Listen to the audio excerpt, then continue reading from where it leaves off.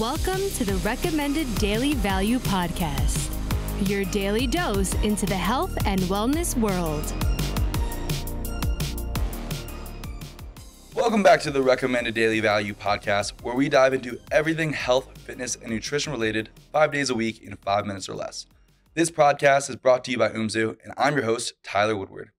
Today, we're talking about what I'm calling the non-toxic new year.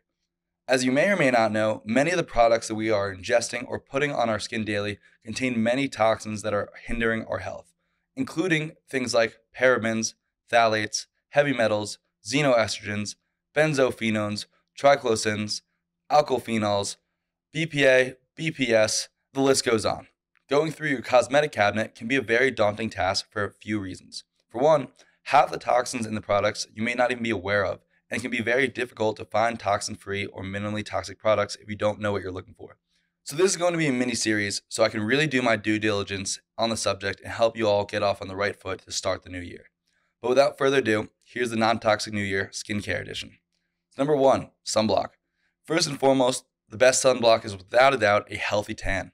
The act of tanning causes the synthesis of the protein melanin, which is literally nature's sunblock and is why those with darker skin tones get sunburnt much less easily, and also possibly why they exhibit much lower rates of skin cancer. The key with tanning is to not get burned, which is easier said than done for those of us with a fairer skin tone, which is where natural sunblocks come in. Coconut oil has been used as both a lotion and a sunblock for thousands of years and actually has an SPF of about 2. This is a great means of both hydrating your skin and protecting it without hindering vitamin D synthesis, which, by the way, vitamin D may also play a photoprotection role as in protecting you from the sun/burning, and the fact that most commercial sunblocks somewhat hinder vitamin D synthesis may even potentially cause you to burn more. Plus, coconut oil is highly saturated, so it is likely to help to saturate your skin's fat stores, which also likely plays a role in protecting you from the sun. Olive oil, albeit a bit more expensive, has also been used for thousands of years.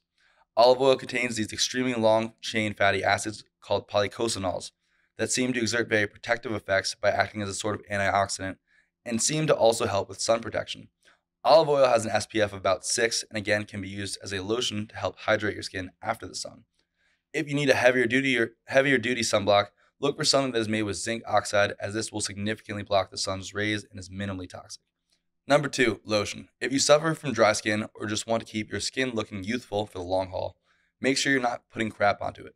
What you want to look for in a good lotion is something that is derived from saturated or monounsaturated fats.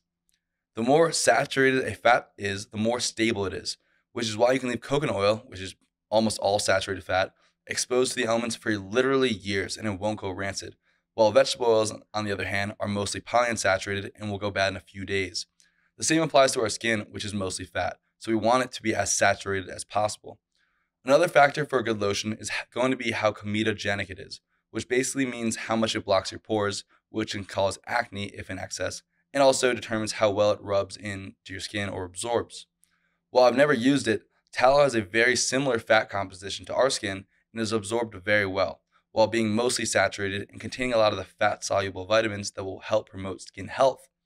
But if you want a cheaper option, coconut oil is extremely cheap and highly saturated, but it's also void of any nutrients pretty much. Shea butter is another great option that is more popular and contains some vitamin E as well as carotenoids, in addition to many of the beneficial fatty acids found in both olive oil and tallow. Cocoa butter is another great option if you don't want to use the others. 3, skincare. This one is for my ladies out there. I'm far from an expert on makeup or skincare, but my sister uses a brand called The Ordinary. I also know Cosmo Beauty, Fat Skin, and Saturé Official also make very good products. Again, what you're looking for is something with a base of saturated fat that is void of any additives, fillers, or toxins. Vitamin E, vitamin A, as retinol, or B3, all very beneficial ingredients that you can look for, but quite frankly, there's not a lot of non-toxic makeup brands that I'm aware of. A few recommendations for makeup brands that I've found are Beauty Counter, Well People, Lily Lolo, Natural Juice, and Alma Pure. But again, I have no experience with it, so take that with a grain of salt and make sure to do your own research. Next up, we've got deodorant. When referring to deodorants, we've got 2 categories really, antiperspirants and regular deodorants. Generally, I'm going to recommend avoiding antiperspirants as many of them function by using aluminum in order to block or clog your pores from releasing sweat. If you are looking for an antiperspirant, I typically recommend one that is based on copper that uses, or natural ones that use natural antibacterials like oregano oil, coconut oil, vinegar, salt, etc. As far as normal deodorants go, again, you're looking for something with highly saturated base like coconut oil, shea butter, or tallow, natural fragrances, and natural antibacterials.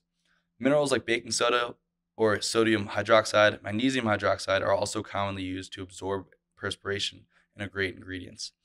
Some of my favorite brands for natural deodorants are Native and Fatscreen. And if you don't want to use these brands, just make sure that whatever brand you do use doesn't contain any of the toxic ingredients listed at the start of this episode. Last but not least, we've got cologne and perfume. Now, I don't have any specific recommendations for these again, but do some research and utilize these same principles. Find companies that use natural fragrances and intentionally do not include endocrine disrupting chemicals in their products. Moral of the story, keep the ingredient list short and simple. Well, that's it for this episode. So remember to swap out those toxic beauty products and make sure to tune in tomorrow for round 2 where we'll detox your bathroom. If you enjoyed this episode, make sure to hit that subscribe button and to share with a friend. It really means a lot. And remember, these opinions are based on my own experiences and research and is not medical advice. So until next time, be good.